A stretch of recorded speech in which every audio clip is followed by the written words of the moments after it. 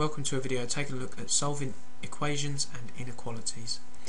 Now, our key word here is the word solve. When we see that word, it simply means that we are trying to find out what the value of the letter is. So we would, in this case, be trying to find out what the value of A is equal to. In the case of inequalities, we would be looking to try and find out what the value of the letter is greater than or less than or whatever symbol we've got. So let's go about answering this one. We've got 3a minus 5 equals 12.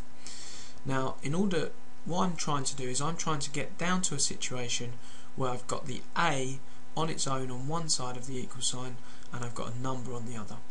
At the moment I've got these a's here, 3 a's, and I've got this negative 5. This negative 5 is in the way, and what I'm going to do to get rid of it is I'm simply going to add 5. By adding 5, that gets rid of the negative 5, and so what we are left with is 3a is equal to 12 plus 5, which gives us 17.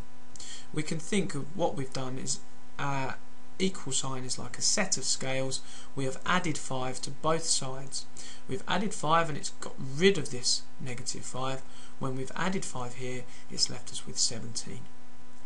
So what we now need to do is we need to figure out what just 1a is. Well, I've got 3 a's at this point, so to find out what 1a is, I'm just going to divide by 3. And I can think of this, I'm always dividing by the number that's in front of the letter. So 17 divided by 3, I could write that as 17 over 3. I could write that as a top-heavy fraction, 17 over 3. Then I could ask myself, okay, if I wanted to write this and be a bit more professional, write this as a mixed number, say, how many 3's fit into 17? 5, with a remainder of 2/3.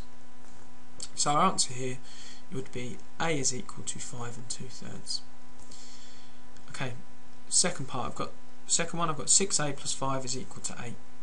So again, I want to get rid of this plus 5. So in order to get rid of the plus 5, I'm going to have to subtract 5. And again, think of this as like a set of scales. By taking away 5, I'm getting rid of that plus 5 there. And so what I'm left with is just 6a is equal to 8 minus 5, which is 3. Then again, 6 of my a's equal to 3. I want to figure out what just 1a is equal to, and so I need to divide by 6. So divide by the number that's in front of the letter. That gives me 3 over 6. 3 over 6, I can see quite clearly that's the same as a half. So a is equal to a half. Okay, let's take a look at our inequalities now.